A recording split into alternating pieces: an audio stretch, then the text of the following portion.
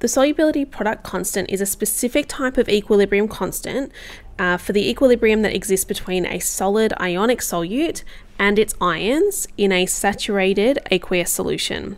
This value represents the degree to which a compound, an ionic compound, can dissociate in water. The solubility product is the concentration of the ions in solution multiplied together. We come to this because if you remember from my earlier video on the equilibrium constant, that we don't include our solids or our pure liquids in the equilibrium constant expression, and that's the same for our solubility product. So what is the solubility product, also known as KSP? What does it tell us? So if the KSP value is a little less than 1, then the compound has dissociated to be mostly ions. So this means that the reaction favors the forward reaction. It favors the right-hand side of an equation where most of the ionic solid has dissociated. If the KSP value is really small, then the compound will be mostly still a solid, still in its ionic lattice, and the reaction favors the left-hand side. The smaller the KSP value, the less soluble it is. So this is all about how soluble something is. The more soluble, the more ions we're going to have in solution. So to teach you how to determine what the KSP is going to be when you're only given concentration, I'm going to walk you through an example. So here is our first example. The solubility of lead iodide is 0.028 molar at 25 degrees Celsius. Calculate the KSP at 25 degrees Celsius. So our first step is to write out the equation. So for this particular example, we're looking at solubility. So that means we're looking at the dissociation of lead iodide.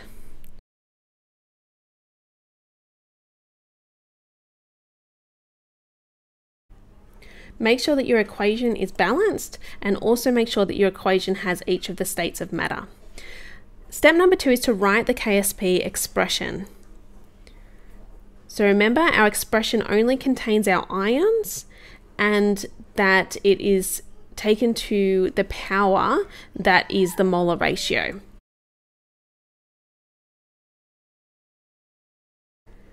Step number 3 is to calculate the concentration of the ions.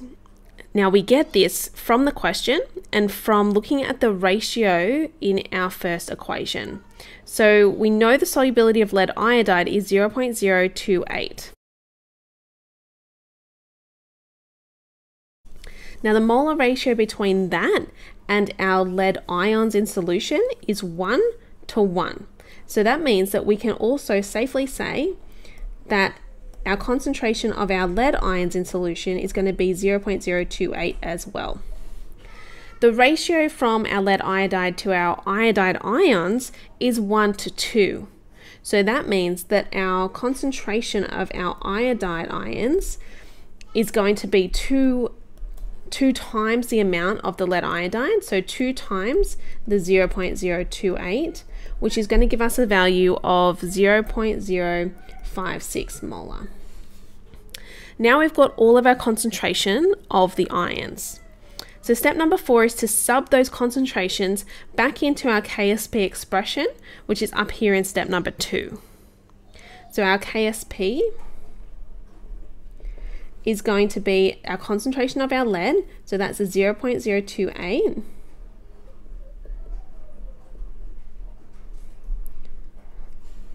multiplied by the concentration of our iodide to the power of 2.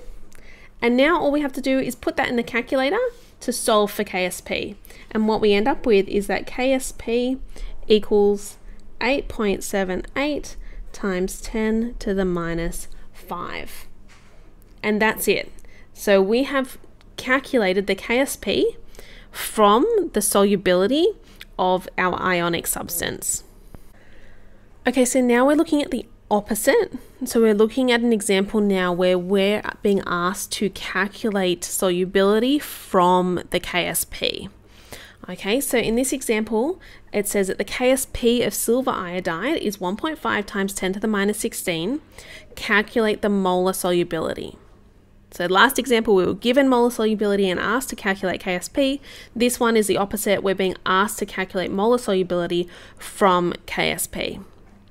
Okay, so hopefully looking at my steps here, you can already see that my first two are exactly the same as my last one. So step number 1 is to write the equation. Step number 2 is to write the expression. Both of these are important, and if you're in an exam and doing a question and you don't really know where to start, this is where you start. Always write the equation, always write the expression, and you can work out where to go after that. So the first one, the equation for this reaction, we're looking at silver iodide. Again, we're looking at a dissociation reaction. So we're looking at it to split up into ions. So we're going to have silver ions and we're going to have iodide ions. And that is already balanced. The expression for KSP is our concentration of our ions multiplied.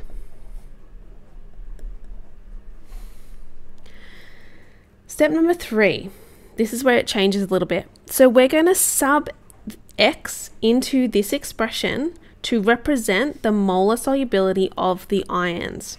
Now, since they're both a 1-to-1 ratio, we can use X for both of them. So that means that KSP, we're looking at X, the concentration of X times X, or another way of writing that would be X squared. So now what I'm going to do, we're actually given the KSP. So I can sub the value of the KSP in here too. So KSP is 1.5 times 10 to the minus 16 equals X squared. And I'm going to solve this for X. So if I take the square root of each side, that means that I can find the value for X. So X equals 1.22 times 10 to the minus 8. That's telling me that the concentration of each of these species here, silver and iodide, are both 1.22 times 10 to the minus 8 because they're 1-to-1 ratio. But the question's asking us to calculate the molar solubility of the silver iodide. And again, what's the molar ratio between them all? It's 1 to 1 to 1. So that means that the molar solubility